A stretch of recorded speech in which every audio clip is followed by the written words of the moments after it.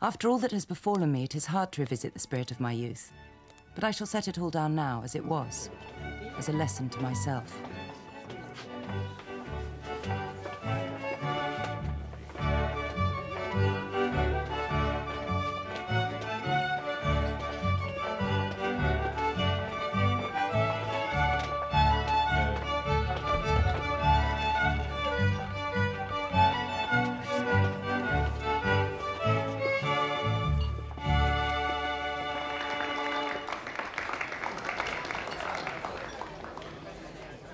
When I was just 18, my aunt and uncle brought me to London for the season, by the end of which it was my aunt's intention to have me settled and well provided for.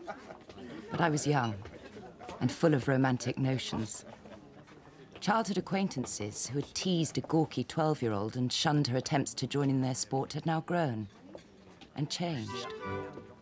Much to their surprise, so had I.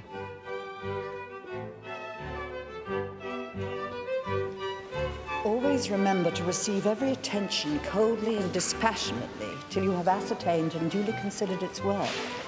Yes, Aunt. I fear, my dear, you have rather too much beauty for a young girl. I hope you may never have cause to regret it. Why should you fear it, Aunt? Beauty invariably attracts the very worst kind of men and could lead to a great deal of trouble.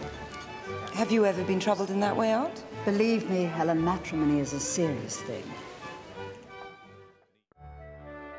May I have the honor?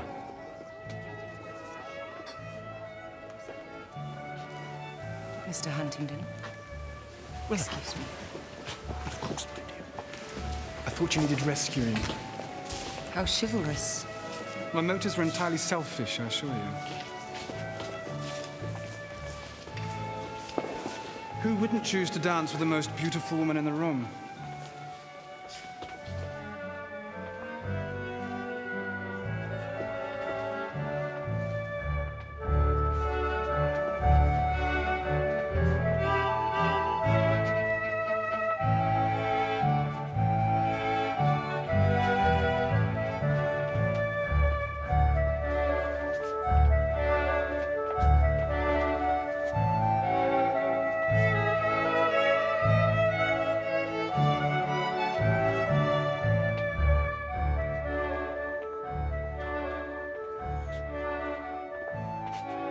Your old beau is still making piggy eyes at you?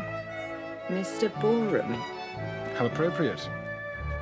Are you always so uncivil, Mr. Huntingdon? Oh, you favour him? I misunderstood. Let me return you to him directly. I see you are quite as wicked as they say you are. It's true.